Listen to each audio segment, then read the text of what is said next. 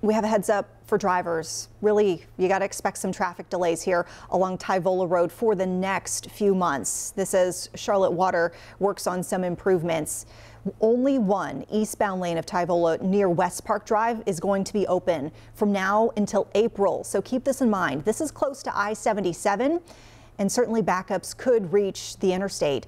WCNC Charlotte's Kendall Morris joining us live to talk about that. So Kendall, how is the traffic looking right now? Well, Vanessa, cars are getting through here on Tyvola Road, but it's a little bit slower than usual. I'll step out of the way so you can see what's going on. Behind me, that's Tyvola Road, and beyond those orange and white barricades, that's the eastbound lane of Tyvola. And just to the left of your screen beyond that, that's where I-77 is, and that's where we're really seeing a lot of major backups on this road. Now, Westpark Drive here, getting into this shopping center right off of Tyvola Road, it's closed, and that's a concern for businesses and customers who frequent this area.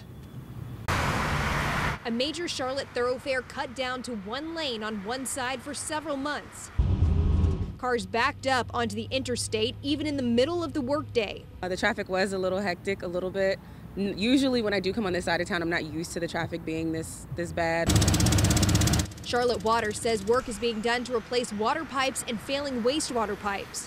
The utility service regularly does work like this, rehabilitating or replacing nearly 9 miles of water pipes and more than 11 miles of wastewater pipes in fiscal year 2021.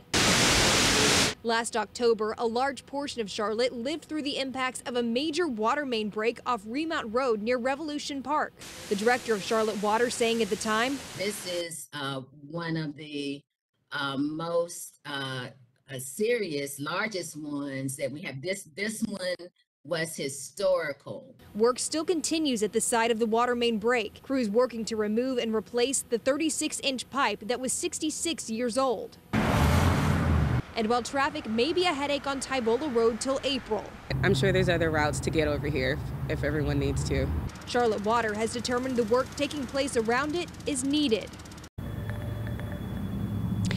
And if you do have to come to the area, Charlotte Water suggests taking detours onto Old Pineville Road and Griffith Road.